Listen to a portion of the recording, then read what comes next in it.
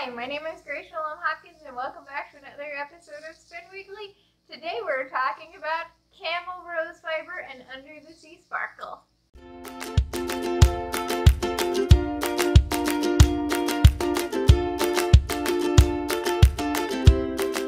So you may notice right off the bat that something is a little different. That's because I'm filming on my telephone because my camera card was corrupted and I wasn't sure if it was a card or just an error, and then it was a card, and long story short, it's being mailed to me. So I didn't want to leave you guys high and dry, and my camera is really good video wise, but the audio may be a little sketchy. However, I don't think you guys will mind for 1 week, hopefully not. Don't hit unsubscribe just because the audio is weird on this one. Usually it's great. In fact, my professional microphone is acting as a phone tripod rather than a microphone at the moment. I think it will also be excited to get back to its regularly programmed job. So, all that to say, we are working with Camel this time. This is what it looks like. Surprise! Spoiler alert!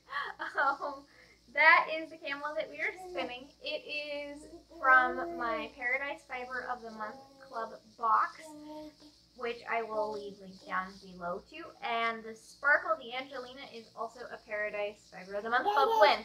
They send the coolest stuff. Yeah, this has to be my favorite Angelina blend ever. It's got like emerald and blue and turquoise and white and holographic and all kinds of goodness. Do you see how much I put in there? And then the next ingredient is rose fiber.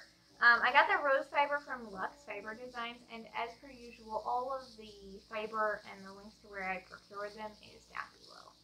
I will tell you more about the experience I had with the actual blending and spinning in the voiceover, but I wanted to pop in and really introduce it and tell you where I got it from, and just say that this stuff is so soft and majestic. Yes, majestic. So I will see you on the other side. Enjoy! Okay, so you may be noticing that this is not the camel fiber that you thought you were going to be seeing blended on the blending board. That's because the first casualty in my card corruption was the first part of this video. I had hoped my card was just that one time was corrupted, but nope, it was just corrupted altogether. So I'm recreating the effect using some mohair, silk, and faux cashmere blended bat here, but what you're watching now is exactly the same. So I'm doing a rose fiber gradient, and I've visually divided up the bird into thirds. So the first third I try and fill up the teeth so I don't see much of the carding cloth beneath. The middle portion I try to see it sparsely, and then the final portion I try and just barely lay the fibers over the top. And then I go over the whole thing with this incredible Angelina blend that I got in my Paradise Fiber of the Month box. I have raved about this stuff. It is my favorite blend. So I didn't ingredient the Angelina, I just put it on strong because I want a sparkle throughout, because you can never have too much sparkle. So then I just brushed it down onto the bird. I didn't notice that the add-ins wanted to pull up other than a couple of Angelina fibers. And then this is where it's different. This fiber, I just laid it on, no big deal, but the camel was very short staple length, so I kind of had to grab a puff and comb it down. So the teeth on the blending board opened up the little puffs, but it still remained really bumpy and locky. And I've included some still photos at the end of this video clip so you can see what I'm talking about to get an idea of what it looked like. But in general, it was just straightforward blending board 101 stuff. I think you could manipulate it so there were a lot more locks, or you could have maybe ran it through hand carders first so it was smoother. It's totally up to you. But once I'm finished here, I just roll it off like normal. And again, like I said, I put photos at the end of this clip so you can see what the camel looked like. So I'm going to let you listen to the music and enjoy watching.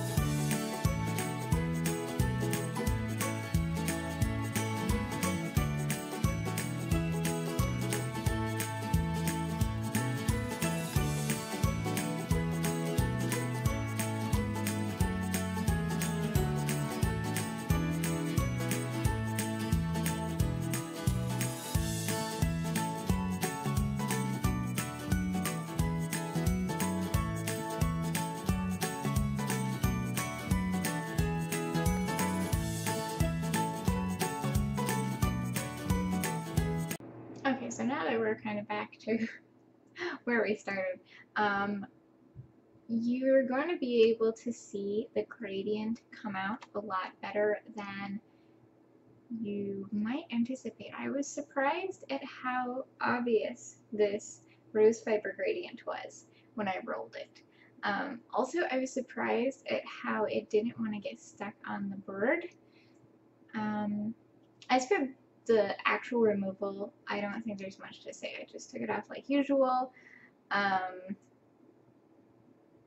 it's just normal Rolags. So I'm going to jump right into telling you about camel fiber. I couldn't find much about rose fiber. I wanted to do a little bit on that, but I want to do some more research because I feel unprepared. Oh, the one thing I did want to say here is you do have to brush it up because the camel is such a short staple length as compared to the rose fiber. When you don't brush it up, you catch the rose and not the camel just because of the variation in length. So keep that in mind if you mix the camel with a longer staple length. So the fiber that we spin from camels is from the two-hump Bactrian camels, and they originate in the steppes of Central and Eastern Asia. They've adapted to survive that extremely cold environment in the Gobi Desert. Though there are some herds in Iran and Afghanistan, Russia, New Zealand, and Tibet, but they're considered not as good quality in softness or just in general, because the animals really do thrive best in their natural environment. They're kept by the traditional herders, so these aren't just people who started the camel fiber business. This is their livelihood since forever. The current herd size estimate is 1.4 million animals, which sounds large, but not when you consider how many sheep there are in comparison. So the camels molt for 6 to 8 weeks every spring, and they're actually hand collected, the fibers, so they don't usually do shearing, especially not in the Gobi Desert region. There are some shearing done in other countries, but even then they don't shear the humps, because if you shear the humps you compromise the animal's ability to regulate its body temperature very dramatically. The inner coat has to be de-haired because there is a coarse outer coat, and overall the animal produces about 10 to 20 pounds of inner coat every year, and then a few a few pounds more of coarse fiber as well. The dehairing process is expensive and time consuming, similar to the dehairing process of cashmere, and that's one of the reasons why it's so expensive, in addition to the fact that it has to be hand gathered and there's so few animals, and the best ones are from the indigenous regions. So the babies are lighter. They can range from white to fawn, and then the adults tend to be like a darker brown or red. They're also slightly coarser than the babies, which is typical in fiber-bearing animals. The camel's micron count, the camel down micron count, is 17 to 19, and usually it has a 25 to 75 millimeter staple length, so it's a lot shorter in staple length than anything I've really ever spun, which was definitely interesting. I was worried that it was going to be a pain to spin because I can't long draw, much to my annoyance. But when I did this chunky funky and combined with the Angelina and the rose fiber, it actually behaved really well. I really felt like this was a relaxing sort of, you don't have to pay attention sort of a spin, which was not what I expected. I expected this to be a pain in the patootie. But anyway, back to the camel hair. It isn't all that elastic, but it provides quite a lot of warmth without bulk because there's a hollow space at the center of the fiber that acts as a vacuum. So it insulates either cold or hot air. It's also very waterproof, and it doesn't felt easily. So overall, it makes it really suitable for the traditional yurt covers and slippers and coats and things like that, but also more fashion fabric like a lot of spinners want it for, or fashion designers. People have been wearing camel hair clothing since forever. In the Bible, in Matthew 3, chapter 4, they actually mention camel fiber, which I thought was cool. So they use it in their tents and carpets and cloaks and things like that. Very similar to the people in the Gobi Desert, which I think is interesting that you can go from someplace so cold and have it be a really warm, insulating, environmentally crucial fiber, but also in the middle of the Middle Eastern desert, which, I don't know, fiber is so fascinating. Anyhow, the earliest recorded Western use is the 17th century, and then in the 19th century they started mixing it with wool. Jaeger, which is a British sports fashion manufacturer, used it in like polo coats and suits in the 20s and 30s, so that was pretty popular. So you may have heard of the casual camel hair sports coat. As far as what you do with the coarser outer fiber, they use it in things like upholstery and carpet, and if you happen to live in a traditional area, they still use it for tents and coats and slippers and things. So that's pretty cool. I do recommend you look up some Mongolian yurts and slippers just to see kind of what they look like, and then realize a lot of time those are camel hair products. So I hope you learned quite a lot about camel in this process. Now I will leave you to watch the rest of the video.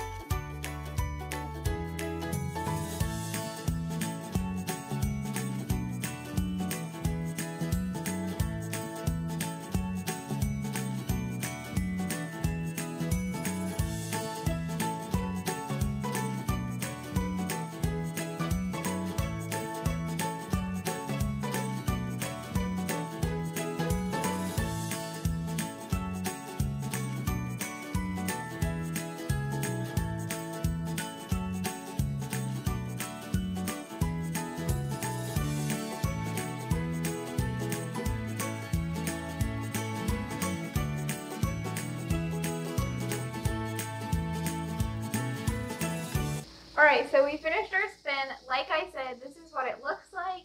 I kind of talked to you about what I did. And then I will have photos, obviously, usually like right here, or maybe right in the middle of my face. It's always kind of hard to fit those photos in. I haven't quite mastered how to do that most effectively. But anyway, here is what it looks like. The drape, ooh, it's so great, the drape, I dropped it. The drape is really good. I worked really hard not to over twist it, especially because my last spin, the tunis, I really overspun it. So I was feeling a little traumatized that I needed to underspin. And I was going to, like I mentioned in the voiceover, spin it as a single. But I just, because that's how I prepped it, you know, I did the gradient, rose fiber and everything, and you can't really see that unless you spin it, thank you, as a single. But I just really wanted to highlight that texture and then soften it out again. So I did go ahead and 2-ply it, and I could not be more enthusiastic about it. It is just beautiful. It's not scratchy. The only part that could be a little scratchy is the Angelina. So if you want to really highlight the super softness, I wouldn't go for an Angelina. It's a little pokey. And you don't notice that except when you spin it with something that's so soft. So maybe a Firestar instead. Because Firestar is a pulled nylon. It's a little bit more closely related to faux cashmere, where an Angelina is like big, sort of flat, pulled ribbon almost is a good way to describe it. But anyway, this is really great. I love it a lot, and I cannot wait to weave with it, because this is going to be at the top of my weaving pile. I'm going to be like, Mother, I don't care what you want to do, I want to weave this stuff. So,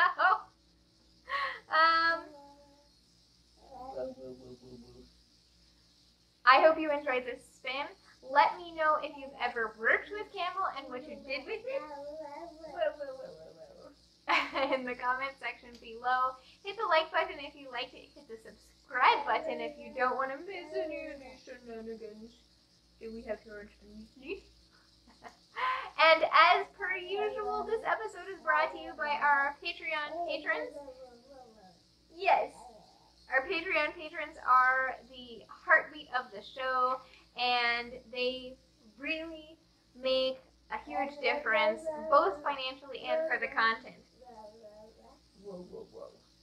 So if you would like to be a Patreon patron and have a hand in the creation of the show, don't hurt my paper. Bro, Chata, what you doing? You go to the other side. Okay, my child is literally tearing down my walls. And my hair. Anyway, if you like this, with all of its baby bean goodness, go ahead, join the Patreon family. We would love to have you. And now, we shall say goodbye. Can you say goodbye? Bye. Bye. I love how you participate in that part.